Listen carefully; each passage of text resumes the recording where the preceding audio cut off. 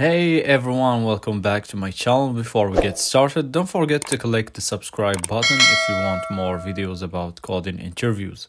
So today in this video, we'll be solving the problem LeetCode majority element. So let's get started. So the problem is that they give us an array of integers of size n and they ask us to find the majority element of the array. And the majority element is an element that appears more than n divided by 2, where n is the length of the array or the size of the array. So for example, let's say we have this input array. The n square will be 2 because the 2 occurred 4 times and 4 is bigger than the length of the array divided by 2. So to solve this problem, we will use a hash table. So we're gonna store the number as a key and the value will be the number of operands of the number in the array. Then we're gonna set a condition that say once we have number or key in the hash table that have a value means number of operands bigger than the length of the array divided by 2, we will return the number as a result. So let's say we have this input array. The first thing we need to do is to initialize a hash table. Then we're gonna loop over the input array, and each time we're gonna store the number as key in the hash table and the number of operands as a value. So we start at 2, we put the number 2 as a key and the value as the number of operands, which are 1. Then we move to the next number, we have 2, so we check if we already have this number as a key in the hash table. So here we already have it. We increase the number of operands by 1. Then we move to the next number. So we have the number 1 and it's the first time we have seen it. So we store it in the hash table and we give it a value 1, which represent the number of operands in the array. So we skip the next two ones because it's the same process, and 1 in the hash table gonna have a value of 3, which represent the operands of the 1 inside the input array. So the same thing for the rest of the numbers in the array. We already have the number 2. So we increment the value of the key number 2 by 1, and for the last number we repeat the same process. So at the end we will have a hash table with the key number of 2 with a value 4 and the key number 1 with a value 3. So we loop another time over the input array, but the difference here is in the second loop that we're gonna have a condition that check if the value of the key number in the hash table is bigger than the size of the array n divided by 2. So in this example the result will be 2 because the number of operands of the value 2 is bigger than the size n divided by 2. So the time complexity for the solution is often where n is the length of the array, or we can say it's because we are looping over the input array and each time storing an element in the hash table. And for the space complexity is often because we are creating a hash table that are related to the input array element. So we are using a data structure to come up with a result or to store the output result. That's it guys, so let's jump at coding the solution. So first we initialize a hash table, then we loop over the array, and each time we check if the number is inside the hash table. If it's not, we store it in the hash table as a key and we give it a value 1.